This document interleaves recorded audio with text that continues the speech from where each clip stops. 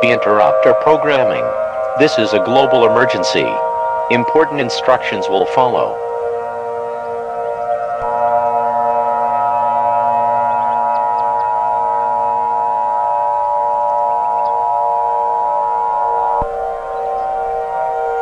The following message is transmitted at the request of the National Aeronautics and Space Administration, as well as the United States government.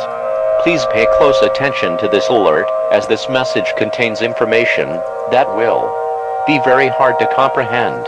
Our planet is coming to a cataclysmic end at around 1:20 p.m. The National Aeronautics and Space Administration, as well other space agencies around the world, have discovered a new asteroid, now named NWT 2001-84, which is heading on a direct collision course with the Earth. This asteroid is believed to be 7 miles wide. This asteroid is expected to collide with the Earth within the next 3 hours, approximately 500 miles up the east coast of Florida. There is nothing that can be done to stop this asteroid from hitting the Earth. NASA has also released some disturbing news on this situation. It is confirmed that there is no way to survive an event of this magnitude, and there is nowhere to evacuate or escape this event. Once the asteroid strikes the Earth, the effects will be world-ending. After the impact, tsunamis of over 5,000 feet will be generated, and will impact every coastline on the planet, no matter which direction the coast is facing. Earthquakes of magnitude 10.0 or higher will be felt all across the globe. A fireball will be seen all across the globe, no matter where you are, and massive supervolcanic eruptions will happen across the globe.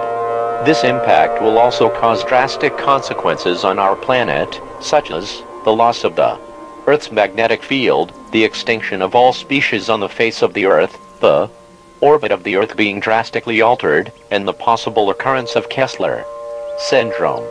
At this time, all residents of the United States and of the world should follow these set of instructions as Doomsday arrives.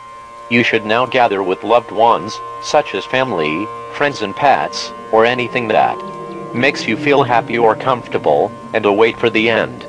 If you are a part of any religious denominations, pray to your God or gods, and repent for your sins at once.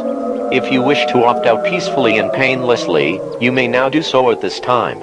Do not tell younger children what is going on, and ensure their well-being during these apocalyptic times. I have selected a verse of the Holy Bible to be played on the air, and is as follows. Romans 6:23. For the wages of sin is death, but the free gift of God is eternal life, in Christ Jesus, our Lord. May God help us all. We will now conclude the final activation of the emergency alert system.